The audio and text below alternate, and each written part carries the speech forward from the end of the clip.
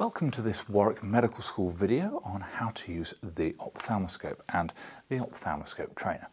This is a very important tool for your clinical skills, which honestly a lot of people do shy away from because it can be somewhat challenging. But we're going to run through how to use it and hopefully dispel some of those worries for you. So with regard to the ophthalmoscope, the first thing we need to do is understand how it works. We've got the switch on the bottom, which brings on our light. We've got a rotary dial on the front, which will change the appearance of the light that is projected through. So we've got a large diameter circle, a small diameter circle, a half moon, a green coloration, and a dimmer version. So we're going to use the large circle initially. On the sides of the ophthalmoscope we have another dial which correlates to a number going through the window here. This relates to the lens that's currently being displayed through the ophthalmoscope. And my recommendation with regards to starting off is take your glasses off if you've got them, focus on your fingertip. We're going to change the lenses to bring the fingertip into focus, and this is about a hand's breadth away. Once we've got the correct focal point, then we're going to proceed to look at the eye. In terms of approaching the patient, we want to make sure that we don't get too close. So what I mean by that is my right eye is going to look at the patient's right eye, so that way we aren't crossing over. My left eye would look at the patient's left eye. If we literally take the head, my right eye to right eye, everything is fine. Left eye to left eye, everything is fine. Now, I actually have a problem with my right eye, so I have to use my left eye more often, in which case it would be something that I'd highlight to the patient that I'm going to have to use an opposite eye when doing it, because it will bring me that little bit closer to the patient. But obviously that's a very niche case. To start off, we're going to look at a distance directly into the patient's eye with the light on. What we're looking for at this point is, do we have an intact red reflex? And we're going to check one side and the other. Coming closer to the patient, we're then going to check the pupil response to light. We want to shine the light in each eye. We're looking for the pupils to be equal and reactive to light. When we shine light in one eye, we want to make sure that there is a change in the contralateral eye as well. So we're demonstrating both cranial nerve 2 and 3 are intact because we have a direct light reflex, and we've also confirmed the consensual light reflex in the opposite side. Carrying on further, we're going to put our hand on the patient's forehead, again using the right eye to the right eye and bringing in from the side. The benefit of putting the hand on the patient's forehead is it means we're unlikely to bang heads, and we're going to actually just bang onto our hand instead. So once we've checked for the pupil responses, we're going to look around the lid margins, looking for any crusting, any signs of conjunctivitis, looking for any problems with styes or meibomian gland dysfunction, and seeing if there's any issues with the eyelids, at which point we're then going to have a look at the sclera, the whites of the eye, and also looking around the pupil. Does the pupil appear regular in size? So is it circular all the way around? Or have we got an irregularity of the pupil, as we might see if somebody has had injuries to the eye perhaps? So when we actually start looking in the eye, we want to try and find the blood vessels on the retina and follow those blood vessels back to the optic disc, and then we want to give a comment to the optic disc. Once we've looked at the blood vessels and the optic disc, we want to actually look around the eye, scanning around the retina to give a comment as to the underlying appearance of the retina. Is it pale? Is it red? Can we see hemorrhages? Can we see exudates? Can we see cotton wool spots? And in order to do that, we're going to ask the patient to look up, down, left and right. We're going to be shining the ophthalmoscope around to try and cover all of those quadrants. Once we've actually been able to establish the background appearance, we actually want to go into more detail about discussing what we can see, and we're going to go through some examples of that now. So for the first retina that we have in the training suite here, you can see there are normal blood vessels leading up to the fundus. We've got a normal appearance with regard to colour of the fundus. There's no evidence of abnormal cupping, and across the redness of the retina, we've got no abnormal patches, no bleeding, no aneurysms, no exudates, and no cotton wool spots. So we have a normal retina here. So here is an early stage problem. This is disc cupping. So we've got a mild change to the optic disc. And this is often associated with glaucoma. However, as things progress, then that change is going to become much more pronounced, and we may end up with a change that might be seen with regard to optic atrophy over time. Here we've got an unfortunately common appearance. This is a hypertensive retinopathy.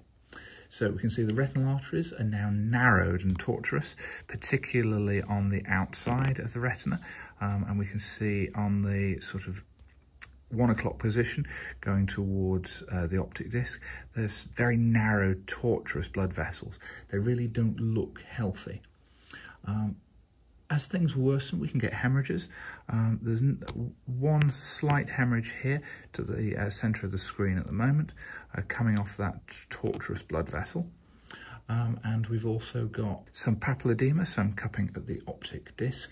As things get very severe, we can see exudates.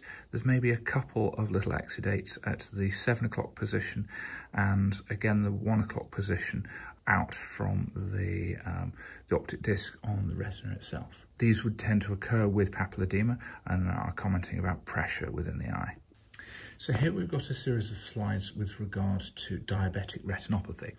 This is incredibly important because it's something that we can actively prevent by having good control of our diabetics.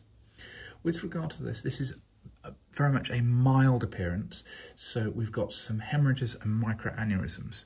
So in the top right of the image, we can see an aneurysm, this sort of bleed occurring off one of the blood vessels. And we've got a couple of microaneurysms to the central part of the appearance, the picture as well. Looking over the optic disc, everything there is healthy, and we don't have any tortuous blood vessels.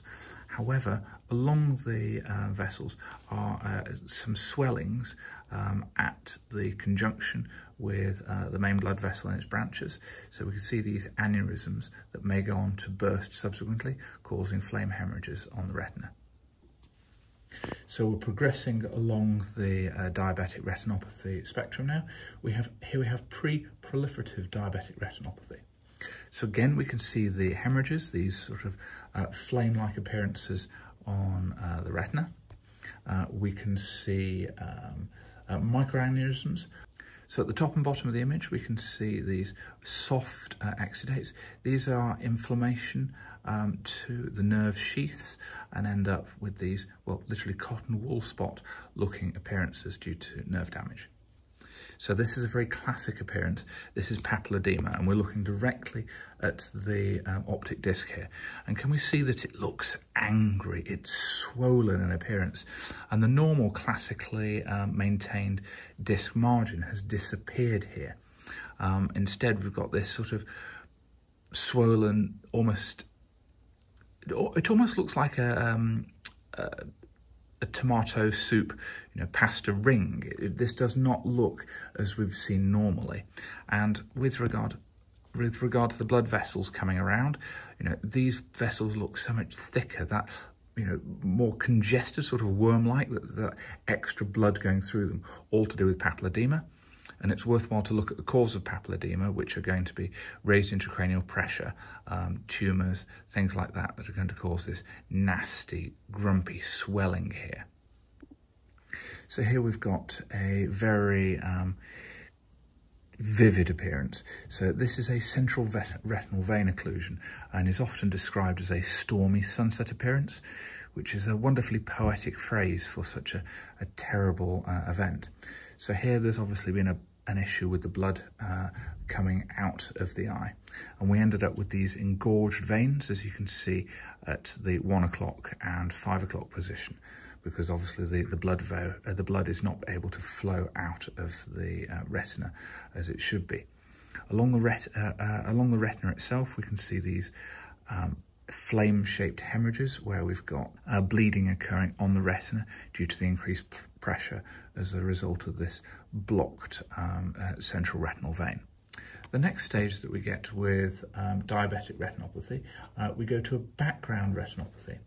Here we can see these yellow appearances in the middle of the retina. So these are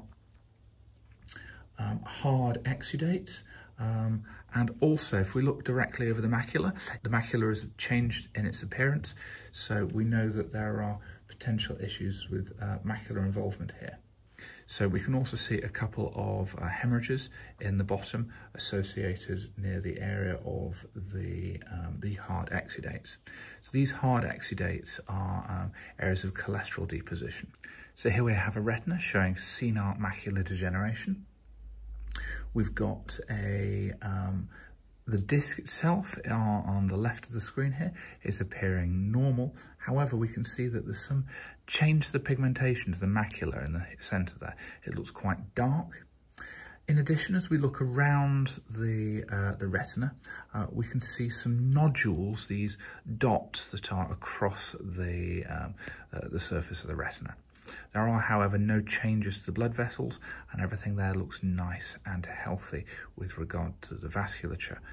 There's no hemorrhages, there's no nipping, nor can we see any aneurysm type appearances. So with diabetic retinopathy, because we're dealing with a degree of ischemia to the retina due to damage to the blood vessels from the sugar, we end up with extensive new blood vessel formation. As we can see, these sort of very thin, wispy blood vessels that have grown across the eye. These can cause significant problems with blindness, potentially causing issues with the retina.